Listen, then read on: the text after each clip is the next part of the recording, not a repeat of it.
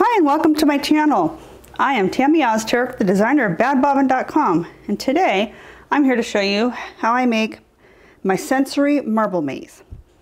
It can be made with different fabrics. It can be made with all cotton, which is what I've done here with double side. It can be done with flannels, fleece, thin fleece, microfiber, furs. It can be done with anything in the hoop 100%, and I'm going to show you how to do that. It's in 2 hoopings. This design here, we put the marble in. It goes from one end, you just kind of push it through the maze that's been stitched out, and once it gets all the way through, as we push this one through, the marble doesn't have to come out, but there is another end for the marble to come out. And so it goes in, start, and then there's a finish. And we're getting there. And then here's the finish. So if you don't want to leave your marble out, there's a little side that you can pop in here, and that's like kind of like a pocket for it. The marble can stay inside, so you don't lose them. So any size marble. This one here happens to work in the 11.8 by 7.9 hoop, which is that 300-200 hoop. The finished size of this is 7¼ by 7¼ I am working on smaller ones for smaller hoops as well, but this one here is the larger one for the larger hoop. And let's get started and see what we need to make the sensory marble maze by Bobbin.com.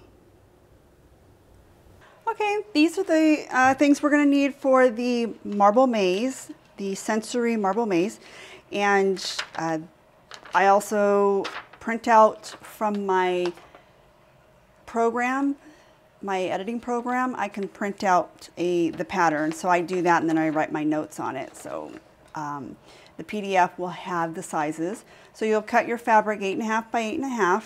You can use any fabric. You can use cotton fabric, you can use one side cotton, one side flannel, you can use a thin fleece or a micro fleece.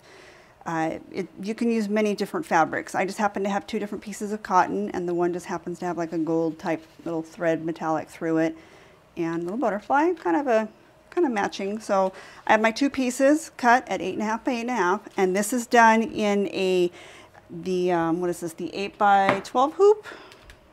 Yeah, so this is the 8 by 12 hoop. I may have to check on making it smaller for you, but I haven't yet. So this is going to be done in the 8 by 12 hoop, and you'll just need marbles. I happen to have a couple marbles, so it's a normal marble to go through the maze, and just scissors to cut. And we're going to head on over to the machine and show you how this one is sewn out. Okay, we're at the machine now. I have ironed my 2 pieces so they're nice and flat. So I've got 2 pieces of the fabric ready to go. I have my 8 by 11 hoop, and I've got tearaway in it. This will be the first hooping, and then once we pull it out, we're going to do a second hooping. So I'm going to put the hoop in the machine, and I'm going to run out the placement stitch.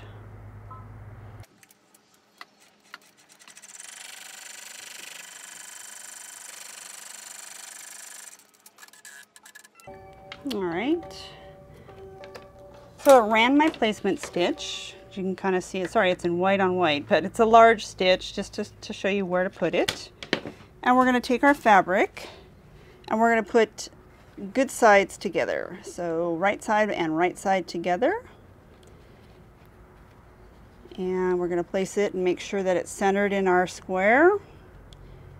I've got enough room on each side, and we'll press it down flat. You can tape it if you'd like. This is just going to run an outside stitch around it with the 2 openings for where the marble goes, and then we're going to pull that out, cut it, and iron it. So this will be our first hooping, which is going to be our closure of the bag. Here we go.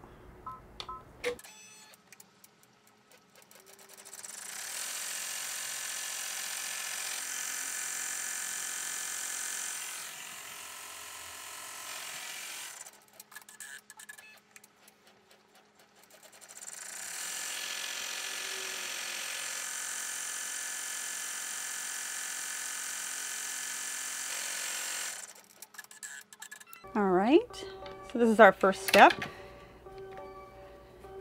You'll stop at each step That's why there's different color things. I'm going to tear this out, and I'm going to show you right here on the machine what we do.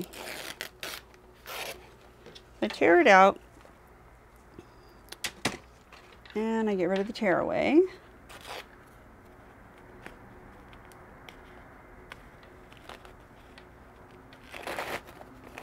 Alright, so we got rid of the tearaway. It's pretty easy. And there's going to be that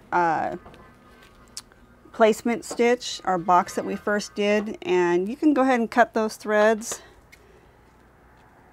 so they're not hanging out in there. Some of them will get caught by the other ones, some aren't, so we're going to trim those a little bit so they won't be at our opening. Not a real big deal, so if you don't want to, you don't have to. You won't be seeing them anyways, but they're on the edge, so where the opening is, I'm going to make sure it's cut and trimmed nicely on the opening. That's where we're going to put our marble. And we're also going to turn it through there. So where the camera angle is and how this is, me turning it may not be the best, so we'll do my best here. So I'm going to go around and I'm going to trim it 1/4 of an inch around, and make sure that my corners are trimmed as well. So I'm going to trim it 1/4 of an inch all the way around.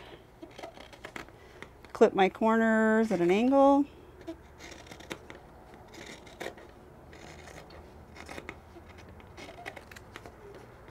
Angle.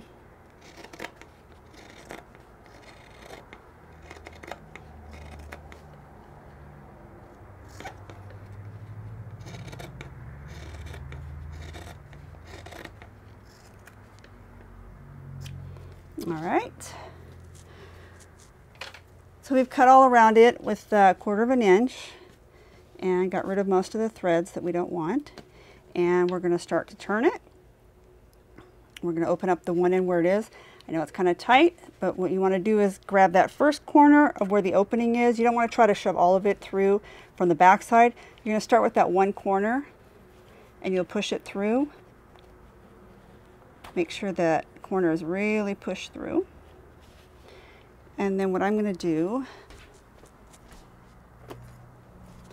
is I have my little chopstick here. Is I want to get the other corner of the opening, this corner here. I want to try to get this corner through first, and then the rest will just follow. So I'm going to reach all the way in there with my finger. I'm going to gather it, and I'm going to get into that one corner, and I'm going to take my thumb and push it and get that corner through. So my thumb just pushed it through the opening, and I'm going to pull it through. So I've got both the openings through, or both corners, and I'm just going to go ahead and start pushing it through and feeding it through. Pulling it out and turning the sides as we go. A little tight, but it'll be worth it. And if you start to roll those sides, as they roll, they'll start turning.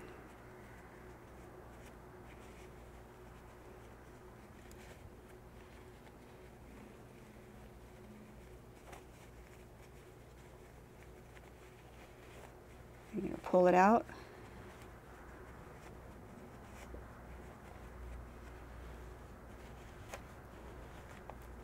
Okay, that starts to come out pretty easy. Instead of trying to shove it all through, it just kind of rolls through. And then I'm going to take my chopstick and I'm going to push out my corners. I want to make sure my corners are really good and pushed out. First corner.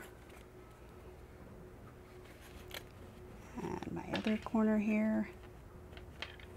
You really want to get even in bags and stuff too, you really want to make sure your corners are pushed out. Everything just looks nicer when it's got a sharp corner. Okay, and I kind of take the chopstick a little bit and I kind of run it along the seam to kind of help give it a sharp seam. Kind of run it along there. There we go. And that's good. And now I'm going to go over to the iron. I won't take you with me, but I'm going to go to the iron. I'm going to iron this out really flat and make sure that all my edges and corners are sharp. And I'm going to hoop another piece of tearaway in my hoop, and I'll be right back and show you how to finish it. All right, we're back at the machine, and I've rehooped another piece of tearaway, and I've ironed it out nice and flat, made sure my edges were flat, and I've marked where my openings are. Very important that we know where the openings are, and this can be done either way, whichever way you want to turn it. The design is, you need to have your openings on the left side to the top and the right side to the bottom.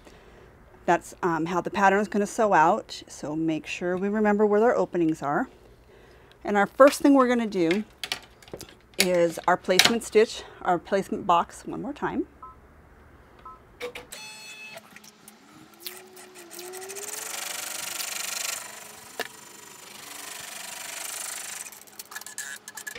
Okay, now here comes the tricky part, because we really got to make sure that this is right in the middle of this box, exactly in the middle of this box, spaced properly, and that the corners are in properly, so that when it does sew out, everything will be nice and even all the way around. So I know that this is the way I want it, and I'm going to take these out. I know where the openings are. You can either tape it, but when you tape it, you really want to make sure that you're right at the edge of the fabric, or you'll end up sewing through the tape, which is up to you if you want to sew through the tape and then pick out tape. Or you can use pins. I happen to have a couple of long needle pins, or not needle pins, but straight pins that I'm going to use. And you can start off with taping it first if you'd like. And it's right inside, so you want to make sure, once I pin this, I'll go ahead and pull it out and show it to you. And when you pin it, you want to make sure you're right at the edge.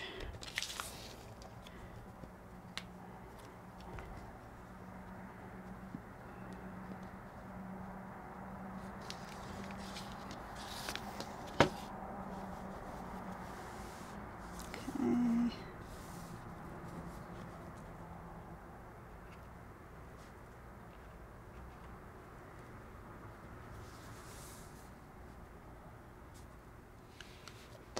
And I kind of go off to the edge of the table. I know this is hard to show you, this one. So I go off to the edge of the table so the pin comes to the bottom, and then I reach underneath and kind of help push it back up. A little hard to show on film, sorry about that. And pushed it through. So the sides, like I said, I pinned it very, very close to the edge here.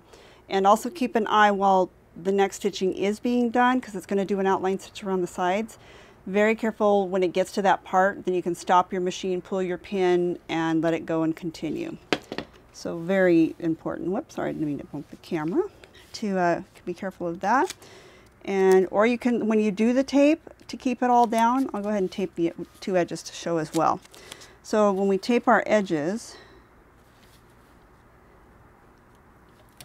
like I said, it's up to you to let it just sew through the tape, or once it gets to that, we can go ahead and stop it, pull our tape, and then let it continue. So here we go. Hopefully everything's even in here. So it does take a little bit of time. You want to make sure that you're going to make everything even in there right inside that box, so everything will sew out even. And we're going to put it back in the machine. There we go. And we're going to go ahead and stitch out the maze part. Cross our fingers. Here we go. I'm ready to stop it.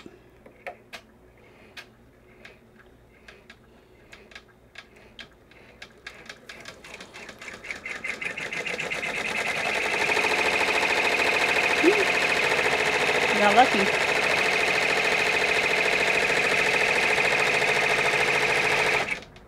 So right here, there's going to be a pin. It's going to go through it. So right before it hit, I stopped it, and I'm going to pull that pin out.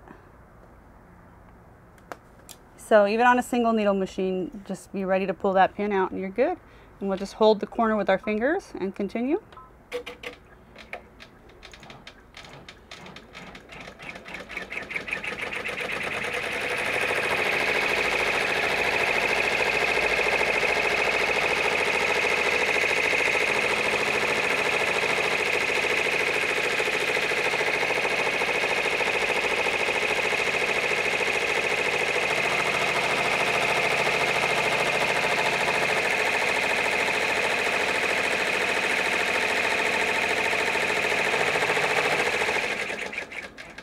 All right, that's part of it. Now we're on the second part of sewing. Yeah.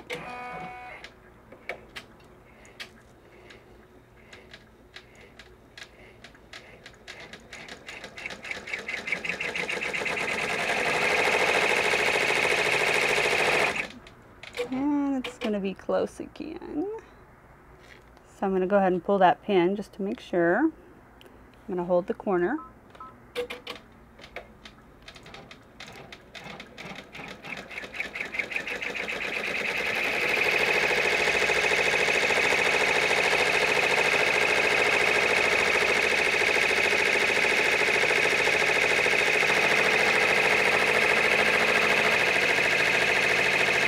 Just missed the tape. We got lucky on that little piece. So yeah, you can see.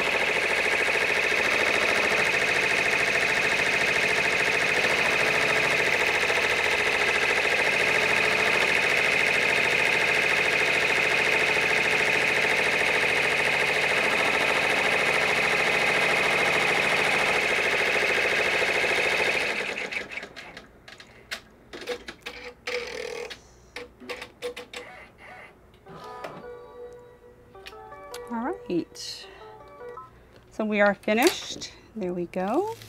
Remove our tape. On that one, we got lucky. We were close. Where the pins are on the sides, you know, it's a little offset, but it'll do what we need it to do. So it depends on how I placed it in there. And then we just gently throw our tape. I have some threads to cut here. And then this other piece of tape will come off. Gently pull it, and we're good.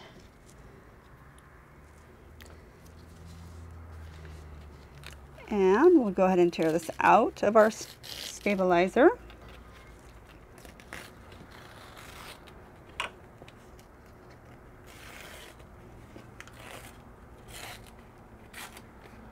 So the back side is going to have a stabilizer on it, but the sewing was pretty well done so that it's not going to be too hard to get this off. So we'll go back to the cutting table and finish it up and show you how it works. Reach the cutting table. Okay, we're back here, and we're going to go ahead and remove the stabilizer and trim and singe any of our threads we need to.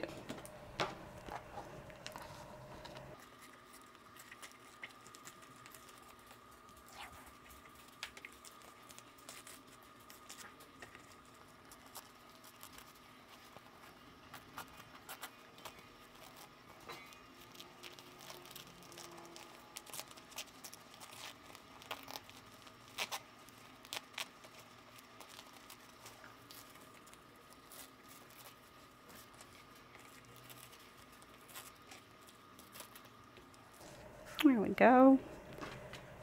And we have a couple little threads to clip.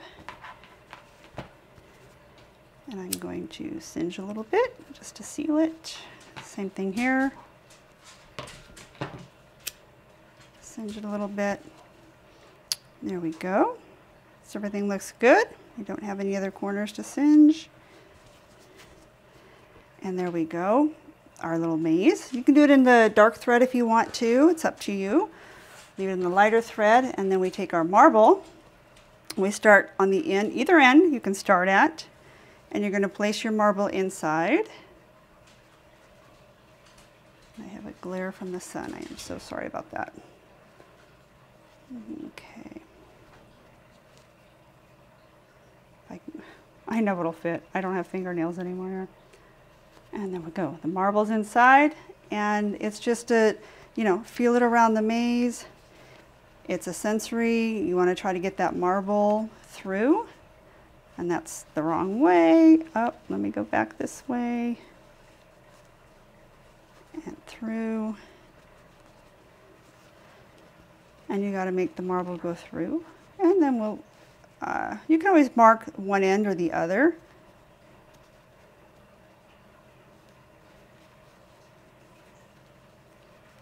And we're going to come around,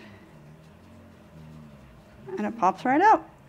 So that's our marble maze, sensory marble maze, and done in the hoop. If you enjoyed my video, give me a thumbs up. Yay! Subscribe, get more notifications on new products and new items that we do. and tutorials of how we do them. And if you have any questions, any remarks, let me know down below. That would be great. And see what we can do, any requests, that would be great to have. So this is our marble maze, sensory marble maze, and it can be done in any fabric.